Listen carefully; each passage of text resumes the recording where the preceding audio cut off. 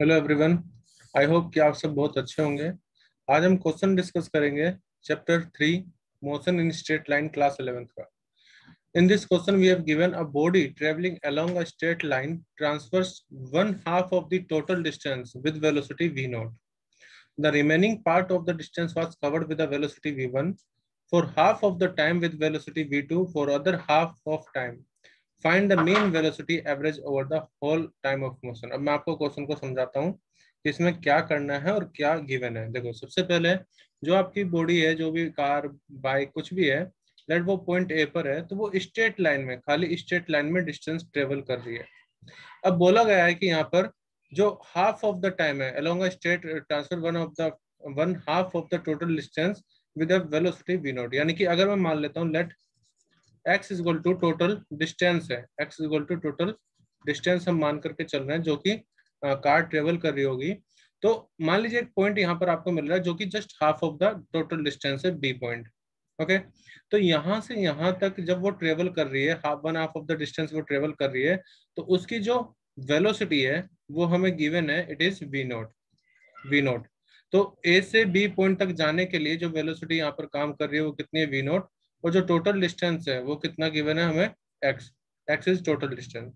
फिर उसके बाद बोला गया है कि the remaining part of the distance was covered with velocity v1 for half of the time and with velocity v2 for other half of the time. तो देखो, मान के चलता हूँ ये फाइनल डेस्टिनेशन है हमारी सी पॉइंट। तो क्वेश्चन में बोला गया है कि बी से सी तक में, बी से सी तक में उसने कुछ डिस्टेंस कवर किया है, वो half of the time with velocity, यानी जितना भी बी से सी तक टाइम लग रहा होगा, लेट से वो t2 टाइम लग रहा है और मैं ए से बी तक मान रहा हूँ t1 टाइम लगा होगा। जब वो बी से सी तक जा रहा है तो एज्यूम करके चल रहे हैं कि t2 टाइम में वो बी से सी चले गया। अब one half of the time with velocity, यानी कि जब वो ट्रेवल कर रहा है तो उसके, मान लीजिए अगर 1 घंटा लगा तो आधे घंटे वो v2 वेलोसिटी से चल रहा है, ठीक है, और आधे घंटे वो v1 वेलोसिटी से चल रहा है। तो मैं मान के चलता हूँ लेट यहाँ पर एक कोई पॉइंट डी है, जब तक वो हाफ डिस्टेंस में ट्रेवल कर रहा है तो बी से डी तक मैं मान के चल रहा हूँ कि लेट जो टाइम है उसको t2 टाइम, तो टोटल टाइम है बी से सी तक, तो बी से डी तक टाइम लगा होगा t2 अपॉन में 2, और डी से सी तक जो टाइम लगा होगा वो भी कितना होगा, t2 अपॉन 2, क्योंकि दोनों टाइम बराबर है विद डिफरेंट वेलोसिटी। तो यहाँ पर मैं कह सकता हूँ जो वेलोसिटी है वो कितनी है, v1, और यहाँ से यहाँ तक में वेलोसिटी कितनी है, वो हमें दे रखी है v2। ओके, अब क्वेश्चन को सोल्व करते हैं। तो हमें टोटल हमें बताना है कि फाइंड द मीन वेलोसिटी, यानी कि मीन वेलोसिटी का फॉर्मूला हो जाता है total distance covered, total distance upon total time taken, total time taken. तो टोटल डिस्टेंस कितना हमने माना है, x, और टोटल टाइम कितना हो जाएगा, a से b तक t1 टाइम है, और b से c तक जो टाइम लगा है वो कितना टाइम लगा है इसको, t2। हालांकि वो t2/2 और t2/2 है, लेकिन टोटल टाइम तो t2 ही होगा।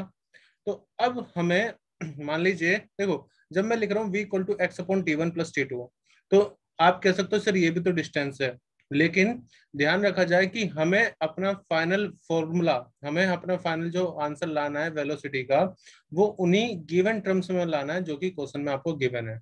ठीक है, तो मैं x या t1 t2 में नहीं छोड़ूंगा, मैं फाइनल जो फॉर्मूला होगा, जो वेलोसिटी का फाइनल हमारा डेरिवेशन होगा, फाइनल आंसर होगा, उनको v0, v1, v2, इनके टर्म में ही मेरा फाइनल आंसर रहना चाहिए, क्योंकि और कुछ चीजें आपको क्वेश्चन में गिवन ही नहीं है। तो देखो कैसे करें, उसको रिप्लेस हमें करना है। तो टोटल डिस्टेंस कितना माना हुआ है हमने, x। तो अगर मैं a से b तक देखूं तो यहाँ पर t1 समय लग रहा है, तो क्या मैं यहाँ पर यूज करता हूँ, देखो यहाँ पर एक्सेलेरेशन तो हो नहीं रहा है, तो हम फॉर्मूला हमेशा यूज करते जाएंगे, distance equal to speed into time वाला।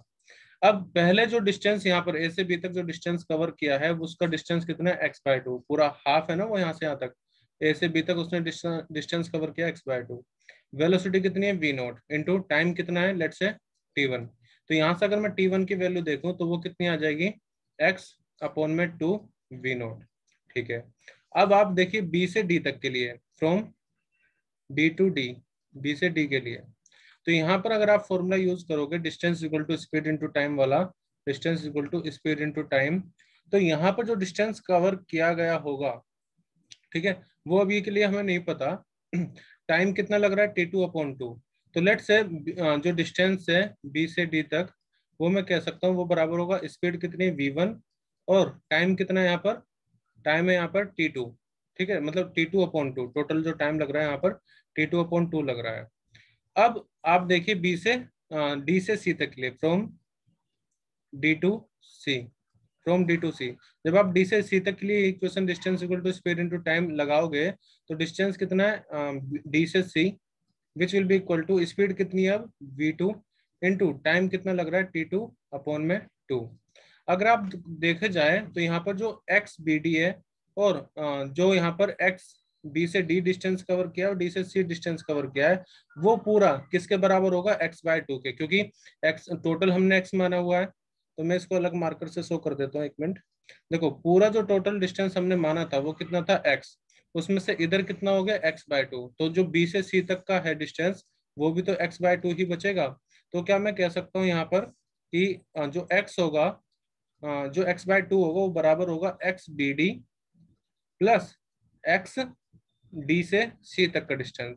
अब आप बस इनकी वैल्यू लिख दीजिए यहाँ पर, तो x/2 हमारे पास आ जाएगा, x/2 will be equal to x B D की वैल्यू कितनी है v1 t2/2 plus x D C की वैल्यू कितनी है v2 t2/2।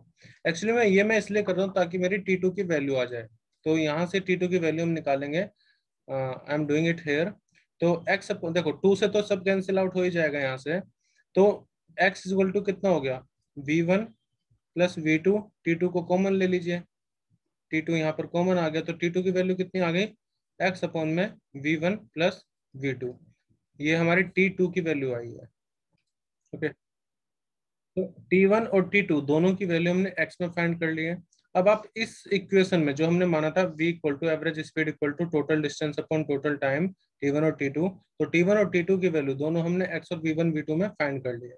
अब आप देखिए यहाँ पर आप पुट कर दीजिए v इक्वल टू कितना है, सो v is equal to x upon में T1 की वैल्यू पुट कर दीजिए x/2 v0 प्लस यहाँ पर T2 की जो वैल्यू हो जाएगी वो कितनी हो जाएगी x/v1 प्लस v2। तो v इक्वल टू x, ऊपर से आप कॉमन ले लीजिए, यहाँ से बचेगा 1/2 v0 plus 1/v1 plus v2। अब आप देखो यहाँ से आप x को x से कैंसिल कर सकते हो, सो x से कैंसिल। अच्छा, अब ये चीजें मैं यहाँ से इरेज कर रहा हूँ क्योंकि इसको हमने इस्तेमाल कर लिया है, सो I will do it here now, I am erasing it. Okay, so v equal to कितना आ जाएगा, जो फाइनल वेलोसिटी हमें निकालनी है v एवरेज, वो कितना आ जाएगा, x से x कैंसिल हो गया, तो अब आप नीचे एलसीएम ले लीजिए पहले तो v1 प्लस v2 यहाँ से आएगा प्लस के 2v0 और अपॉन में आ जाएगा 2v0 मल्टीप्लाई में v1 प्लस v2, और जिसको हम ऐसे भी लिख सकते हैं v equal to 2v0 v1 plus v2 upon में v1 plus v2 plus 2v0। तो ये हमारा फाइनल डेरिवेशन हो गया। We have find out the value of average velocity in terms of the given quantity only. जो question में v0 v1 और v2 दिया हुआ था, सिर्फ इसी के टर्म में हमने अपना फाइनल आंसर ड्राइव कर लिया। और आपकी कोशिश भी यही होनी चाहिए कि आपका टारगेट यह रहना चाहिए कि जो भी आपको फाइंड करना है वो आप उन्हीं चीजों में, उन्हीं टर्म्स में फाइंड करो जो कि क्वेश्चन में गिवन है।